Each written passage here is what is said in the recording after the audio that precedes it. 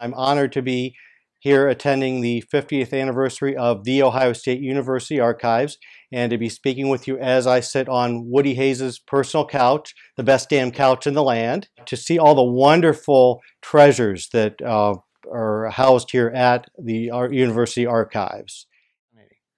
My son is doing his PhD in military history. When I retired, I started coming here because he told me how great a library you had. And so I started going to the library, come down, see him, and go to the library. Became a friend of the library. And I got my favorite seat up on the 8th floor by the window. And I have all the military books on the 8th floor. And I would go and I'd read a book. And he would refer to another book. And guess what? I could say, oh, there's the book it refers to. So I'd go get that one. Then there would be referred to another book. And I'd go and get the other one that was referred to. And then it'd say, well, these maps.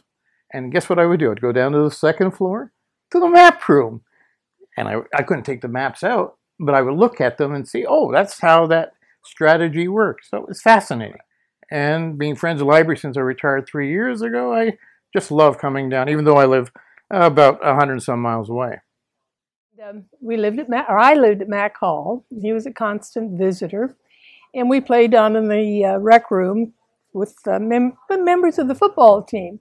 Well, they were all excited because they thought, is it Jim Brown or who is the Brown that they thought was going to come coach Ohio State then? Paul Brown. Paul Brown. Okay, they thought Paul Brown was going to come. So this was 51. Well, by next year, of course, it wasn't Paul Brown, it was Woody Hayes. That's the name you want. It was Woody Hayes, and momentarily they weren't all that happy. Brown carried a little more weight with him at that time. And of course, we all know the end of that story. One special memory doesn't even have to do with me, but more with my grandparents, my dad's parents, who were students at The Ohio State University in the mid-1930s. Hearing stories from them about their time here were always special to me. For instance, my grandfather rented a room from the band director who created Script Ohio, and he would tell me stories as I was growing up about coming home from class and seeing all these neat, elaborate designs that the director had created for the band. And my library story is that when I was a sophomore studying at the library in the winter quarters, snowy outside, icy outside. And as I left the library, my boyfriend-to-be appears in a new Austin Healey driving through the snow over the steps to pick me up. He swayed me away. And we did get married, but let's not tell the rest of the story.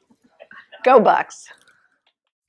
One of my favorite Ohio State memories was, as a university ambassador, I would give tours to prospective college students here who were coming looking at the college.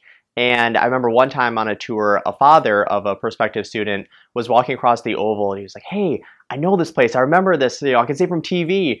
And the daughter to him was like, yeah, Dad, like, you're a real Buckeye now. And just the face that he made, he just lit up, and you could tell how much it meant to him that even though he was not a student at Ohio State or alumnus of Ohio State, that just the opportunity for his daughter to come here and really make a difference for herself was just overwhelming to him. And that really struck me, just how much the school means to everyone, not only in Columbus or in the state of Ohio, but really across the country and across the world. It makes me so proud to be a Buckeye.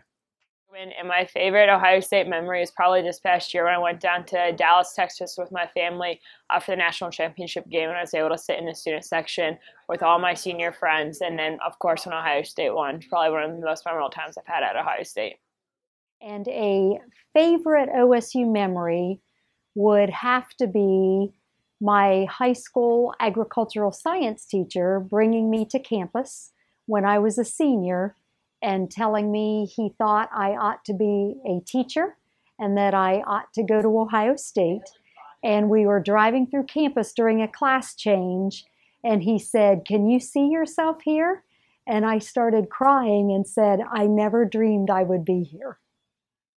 And I remember a friend and I riding the campus bus around campus, and we would go at the east part of the Oval, and we'd keep looking at this god-awful, ugly mess, thinking that Wexner place is never going to be built by the time. Do you think it'll be done before we graduate? There's no way. Oh my God, what are they doing? They don't even look at the lines and we're there. We thought There was no way it was going to be done before we graduated.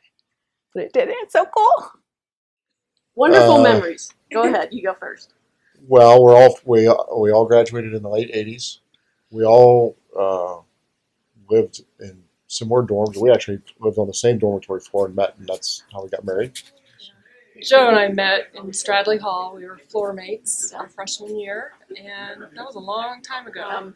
We just became good friends after that when we graduated and have stuck together all the time. So, yeah, they live in Zanesville, we live in Westerville, and we meet at Ohio State often, actually. that's right. That's right. Yeah. So attending Ohio State was awesome. There's so many memories I wouldn't even know where to begin. You know, Mirror Lake, always loved that.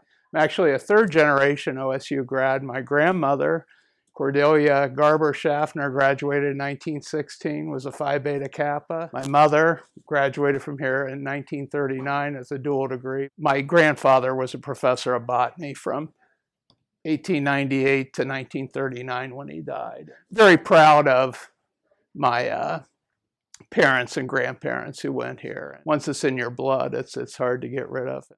My granddaughter is on the staff here at Ohio State, and they invited the staff to participate with the band at a practice, and she said, well, instead of me doing that, could my grandmother take my place, because she was a drum major at her high school, and that was the biggest thrill. I didn't think it would ever happen, and it did happen.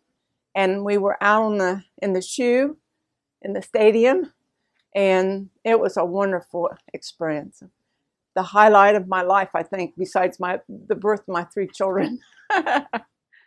December 11th, 2011, I had my entire family up here to watch me graduate. And as I accepted my degree, I asked President Gordon Gee for a hug instead of a handshake, and he flew up to me with his arms wide open, and I have a picture of the memory and anything and everything I could ask for that came out of that degree.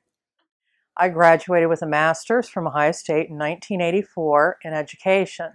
Having taught before, I do notice how students interact, how people behave, and so on. Well, I was very excited when my daughter went to Ohio State, and as she was working on her degree, she worked at the student call center.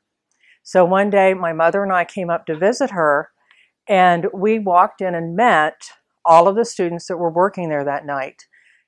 They were very polite, very courteous, very friendly. It just kind of made you believe in mankind and humanity again, and they were from all over the world. So go Buckeyes. I was an undergraduate student here back in, started in 1976, and this is not the first time that I've sat on this couch.